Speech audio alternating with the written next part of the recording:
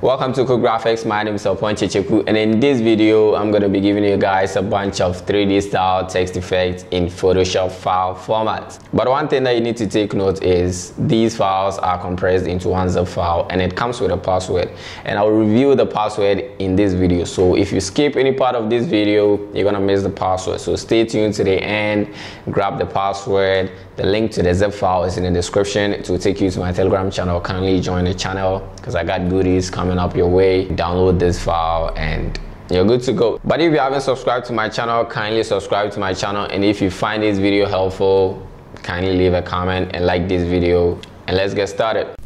So this is the downloaded file. We'll go ahead and right click and then choose extract here. And mine, I won't need to input any password because when I was doing this video I didn't protect it with a password. But as for yours, when you download it, you need to input the password before you can extract the files. And the password, as I said earlier, I will provide in this video later on. So all you need to do is stay tuned to the end of this video, and by the end of this video you will get the password so that you can use it to access the files.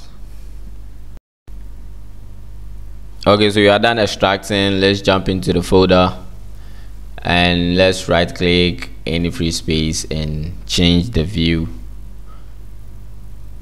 Okay, so every file or PSD file has its preview image. That's, you can take a look before you select the one that you want to use. All right, so I'll go ahead and select the first one so that we can see how we can edit them. Okay, so I will double click and this is what we have. And looking on the layers panel, we have where we can change our text. And if you go ahead and expand this text effect, from here we can toggle the visibility of the element, the titles and the background. Okay, and if you want to change the text, we just need to come up here and double click over this space, and from here this will pop up, meaning that you don't have the particular font or the original font on your computer. So go ahead and click don't resolve.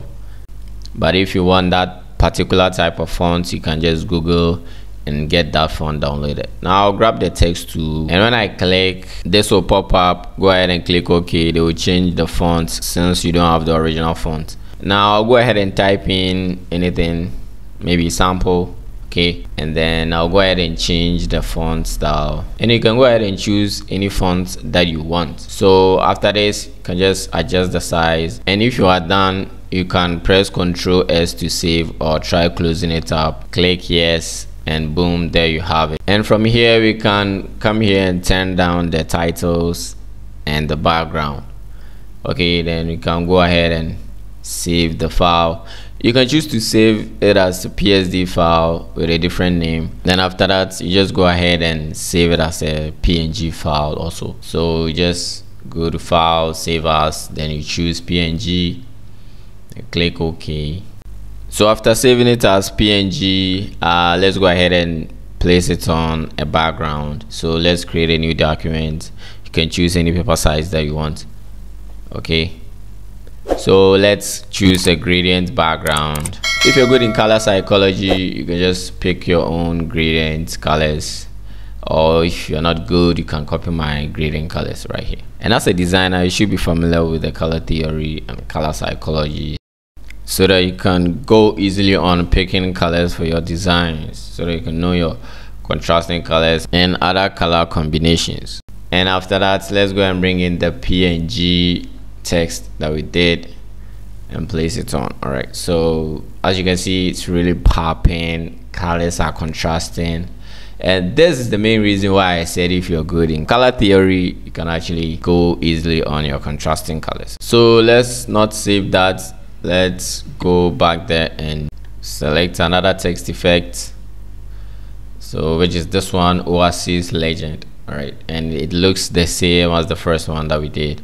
All right, so we have the background and other stuff right here, and you can change it from here. So let's go in and take another one.